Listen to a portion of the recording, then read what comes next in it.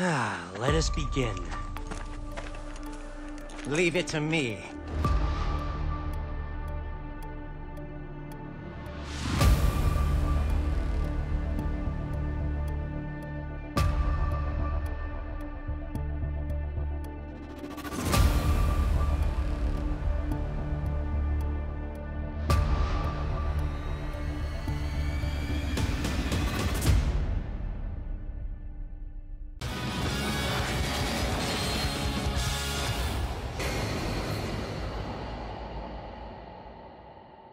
What's going on, guys? Welcome back to the Night Owl channel. Welcome back to the series where we're counting down the top Dynasty Warriors characters out of the latest game. Coming in at number 27, we have Zhong Hui. Zhong Hui is a military general who served Wei and is Zhang Yao's second known son. He is fabled to have been a descendant of Zhang Li Mei, a general who once served under Zhang Yu. And for people who don't know, Zhang Yu was the rival of Liu Bang, who was the founder of the Han Dynasty. Valued for his passionate, studious nature, yet despised for his sour and condescending front, he eventually befriended Jiang Wei after the collapse of Shu and rebelled against the Sima family. Before we jump into how Zhong Hui has changed since his playable debut back in Dynasty Warriors 7 with the introduction of the Jin Kingdom, take a look at the popularity polls to see why Zhong Hui is all the way up here at number 27. In the first popularity poll, consisting of about 75,000 total votes, Zhong Hui received 872 votes, putting him at the 34th spot. In the second popularity poll, and this is why he's up so high, Zhong Hui jumps up to the 10th position. It's kind of crazy for me to see him all the way up there. I don't really get it, but he's up at number 10 in the second poll. And then in my personal ranking, he's going to drop down to the 45th position. So for me, like I said, I don't really understand how Zhong Hui is so high. I guess I can kind of see it with his weapon style in the first two games that he's playable. It was a pretty interesting play style, and I can see a lot of people getting attached and, liking that play style very much. But for me, the reason he falls so low is because of his personality. I understand, Dynasty Warriors has its different characters and personalities, and that's what makes the game so unique. And that's where everyone, goes to their specific characters and everything like that. I've always disliked Zhong Hui's personality. Ever since he was introduced, I found it super arrogant, super cocky, and narcissistic, and extremely just full of himself. And I've never really gotten along or really been attached to those kind of characters in general. So he falls lower for me because of that. The only reason he's, I guess, relatively, in the middle of my list is because of his weapon style. I would say his weapon style and the way he looks, which we'll talk a little bit more when we get to that section of the video. But before we go into all of that and how he's changed within the series, let's talk a little bit about Zhong Hui for people who don't know. Before his playable debut, he was a Wei NPC since Dynasty Warriors 2, and the reason that it's important for me to mention that is because Zhong Hui was a very interesting NPC, and I believe it was in Dynasty Warriors 5 where he really stood out as a non-playable character, because I believe it was the Battle of Wujiang Plains. Zhong Hui as an NPC, I think he shows up a little later as reinforcements, and if you don't check him, if you don't go and attack him right away, or you kind of just let him do whatever he does as an NPC AI, he pretty much runs through all of your units and he will eventually get to your commander and end up killing him. Like, I never understood why Zhong Hui was so strong as an NPC. I never understood the emphasis behind it, but leading up to his playable debut, there's a lot of hype, at least to me, around this character, because he was always a character I noticed that would do these things. I was always wondering what was the reason that they made his NPC in that particular game, and perhaps in other games too, why he was always so strong. And it was just very interesting to see. And when he became a playable character, it's kind of an underwhelming playable character. I was kind of expecting him to look more like Deng Ai in a sense. But he ended up looking the way he did. But that was something that always stood out for me with the character. I always noticed that when I used to play, Dynasty Warriors 5 back in the day. He would always just run through people easily. If you didn't check him, it would cause you to lose the battle. It was crazy. But with that in mind, Zhong Hui was actually made to contrast Deng Ai. He was incorporated to be a young elite character and was designed to be the new wave of the future. His ego is meant to contrast him from other characters from the cast, which it clearly does, because he definitely stands out when it comes to that. Very narcissistic, and it's almost like Han Dong, but like evil. Like evil, narcissistic, very sneaky, very selfish ambition. I mean, you can see his rebellion coming from a mile away throughout his story. For his playable appearance, he is described as a young, studious man who has a respectable ability to instantly read the battlefield. And this is evident within some of the games. He's a very intelligent person. He's able to dissect people's personalities and had a keen understanding and intelligence when it came to battling and manipulating the chaos to his advantage. He believes himself to be an impeccable and almighty genius who is incapable of committing a single error in his strategies. But due to his arrogance and spiteful demeanor, there aren't many fellow officers who trust him. Now, historically, I would say that is true. Reading through his historical information, Sima Zhao kind of like foresaw his rebellion coming, and then within the series, I don't think games don't go that far to where Zhong Hui incites his rebellion, except I think in Dynasty Warriors 8 when he attacks the retired Sima Yi, and Sima Yi actually halts his rebellion. But the other two games, you know, Dynasty Warriors 7, Dynasty Warriors 9, they don't really discuss his rebellion because the game's cut off before he rebels. Once Chengdu is taken and it's fallen, the game's end. So it happens after Chengdu falls and he takes control of the Shu troops there and tries to start a rebellion from there. But like I said, Zhong Hui was a very insightful, intelligent, and knowledgeable person ever since he was extremely young. And it's unfortunate that he was using his talents and abilities to further his own ambition, which ended up getting him killed. But with that being said, let's go ahead and jump into how Zhong Hui has changed within the Dynasty Warriors series. And we're going to start off with his appearance. So like I said, the character's appearance was fine. I like the armor look, the light armor, slick kind of, you know, he looks like an agile, finesse type character. And I definitely lean towards the way he looks. I don't have anything against the way he looks. I would say mainly his demeanor. And that throws me off when he's like doing like the hair flip and he's like a very vain character. He's like Zhang He and Han Dong put together, but like worse. He's got that vain, narcissistic attitude, but he has the intelligence to like cohesively interject his thoughts and concerns about whatever it is they're talking about. So what I'm saying is like Zhong Hui has the ability, he has this personality, but he's very good at concealing it, I would say. In a sense, like he's very good at not being so narcissistic to the point where it's grounds for like an immediate arrest. It's like on the cusp. He's like towing that line all the time. Like, yeah, he has his like outbursts when he's like, oh, you know, people wish they could be as good as me or something of that nature, or they're jealous of my talents or something like that. However, he balances it out with, you know, intelligent and actually useful, you know, suggestions and plans. And because of his intelligence, he was able to suggest plans of actions for battles that had merit behind them, because he had plans that he would give to Sima Zhao that would end up succeeding, and he ended up getting promoted and, you know, building that trust to a point where Sima Zhao trusted what Zhong Hui was saying. So because of that balance, I don't think there was any real big suspicion until, you know, Shu had fallen, and then that's, you know, the game's cut off, so they don't really go into it. But, you know, according to history, Sima Zhao already had the foresight of, you know, this is somebody who can potentially betray you later on because of that burning, concealed ambition that he has. Now, moving on to Zhong Hui's weapon style, is probably the biggest draw for the character in general. It's probably why so many people like him, is because of his weapon style. So in the first two games, he's going to have the flying sword, which I know is ridiculous to give a character a weapon that actually floats, but the game has a magical element to it. It's not extremely realistic, but I'm not gonna lie, it's a very fun playstyle. It's extremely fun to play with the flying swords. I can see why people are drawn to that weapon style, but extremely unrealistic, and that's probably another reason for me why he's a little lower. The playstyle was fun, yes, but come on, who has flying swords? Flying swords, man, come on. I remember when it first got introduced into the game, and I saw that, and I was like, really?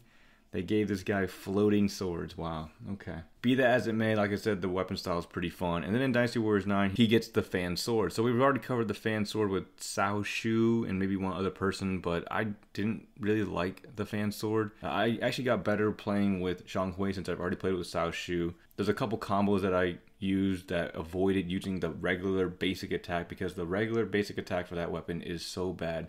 When you charge in and you like stand in one place and the weapon goes around you for a second, it leaves you vulnerable and open to getting countered. And the moveset for the weapon is not the greatest. It definitely has a couple of decent moves, and I was able to manipulate it to where it made it easier for me to play with, but still not one of my favorites. And, you know, I had to avoid using the regular basic attack to do some damage to the officers. The Musou attacks for each of the game were pretty decent. The flying swords ones were pretty cool.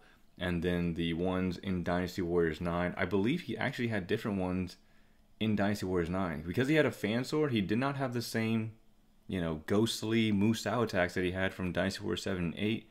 I'm pretty confident he had completely different Musous for Dynasty Warriors 9, which were fine. I mean, they weren't anything too crazy. The aerial Musou attack with the flying sword was probably my favorite one. It was really cool, very powerful. Huge AoE damage. Weapon style, not super realistic. It's just extremely fun to play as. That's, again, why he's in the middle of the list for me, and that's probably why he's 10th in the second place. I can't see people being attracted to his personality. I don't see it. The way he looks, fine. You know, his weapon style, fine. You know, Voice acting, if you want to go that far, people like the way he sounds, cool. I can't see people being genuinely attracted to his personality. It's just such a terrible personality. If somebody actually genuinely likes Zhong Hui's personality because they resonate with that, you might want to, you know, look into yourself, you know, meditate or something. And now moving on to Zhong Hui's voice acting, he had the same voice actor for Dynasty Warriors 7 and 8. I refuse to bow my head to one such as him. I do not consider what we are doing wrong at all. And then he gets a different one for Dynasty Warriors 9. The more that I see, the more I come to realize how impregnable this land truly is. His voice acting was excellent. I mean, for the character, for the personality that he is, for who Zhong Hui was and what he, you know, what he did. I mean, that guy, I mean, the voice actor played his role perfectly for him. That you can hear that narcissistic, egotistical vibe from the way the voice actor played him. I think he, you know, they did a great job voicing Zhong Hui, and it fits him perfectly. It's why I don't like him, because they just do it so well. The voice acting did a commendable job with Zhong Hui. Can't complain at all. It was great. I just don't like the character. Now, moving on to his significant battles, his relationships, and his deaths. We're going to start off with his significant battles. He only had a couple significant battles under the Jin Kingdom, or under Wei, before they became Jin. So one is the rebellion at Shucheng, so Zhuge Dan's rebellion. He played a very important role there. And then I would say he also played a big role in the fall of Shu. So starting off with Zhuge Dan's rebellion, Zhuge Dan was an original character from the Jin Kingdom, and he ends up, you know, rebelling against Wei. He betrays them, goes to Wu, and then he leads an attack against them. There was a general under the current leader of the Wu Kingdom who was ordered to go assist Zhuge Dan with the rebellion. The general who was sent to help Zhuge Dan had disagreements with his relatives, and those relatives actually left Wu and defected to Wei. When Zhong Hui received news about their defection, he suggested to Sima Zhao to ask them to write a secret letter to the general who was ordered to help Zhuge Dan's rebellions, and lied to him, saying that the leader of the Wu Kingdom was displeased with the general for failing to conquer Shouchun. So when the general receives this fake letter from his family that was encouraged by Zhong Hui, he ends up surrendering as well to Wei, which leaves Zhuge Dan stranded with no reinforcements. Because of that, Zhuge Dan was easily defeated, and because of that plan, Sima Zhao actually started to regard Zhong Hui even higher. I think that's why he had such a, you know, quote-unquote bigger role in Dynasty Warriors, because like you can see Sima Zhao's reliance on Zhong Hui, because throughout his story he would constantly ask Zhong Hui to command troops or lead the forces or whatever it was. Zhong Hui had a pretty big part in helping Sima Zhao take down Shu and being a part of that story. Like I would say he had a pretty significant role. I believe it started here in Shouchun. Sima Zhao had so much reliability and trust in Zhong Hui. When he went to consult his officers and generals about what to do about the weakening, you know, force of Shu Kingdom was falling apart. It was a shell of its former self. Sima Zhao was recognizing that this would be a good time to take out Shu for good. Out of all the people he consulted, only Zhong Hui agreed that Shu could be conquered, and he assisted Sima Zhao in formulating a strategy for the conquest of Shu. This eventually led to the battle of, I believe, Tian Shui, and then right after that, you know, he was saying, I'm going to go talk to Sima Zhao. He talked to Deng Ai about it, and he said this would be a great time to pressure Shu and take them down for good. And that eventually led to, you know, Sima Zhao and the Wei forces taking down Shu and basically, you know, bringing an end to the three kingdoms. And I guess we'll just talk about his death right away, because it just goes in tandem with this event. Right after the Battle of Chengdu, Zhong Hui, who had long harbored the intention of rebelling against Wei, finally saw his opportunity to. So with that, he betrayed the person that he disliked the most. Apparently, he didn't like Deng Ai at all. So he initiated this rebellion by planning a fake ruse and getting Deng Ai arrested. After Zhong Hui gets Deng Ai arrested, he forges more fake letters, and he tries to rally everyone within Chengdu under his banner. He's trying to get as many people as he can to support his attack against the Sima family. On the day of Zhong Hui's death, mutiny and chaos within the city broke out. Arrows were being fired in all directions. Part of Zhong Hui's plan, he had some officers detained to keep them from getting in his way, that broke out of captivity, regrouped with their men, and attacked Zhong Hui and the former Shu general Jiang Wei. So apparently this is something I didn't even know about. None of the games really go over it, and I didn't really know.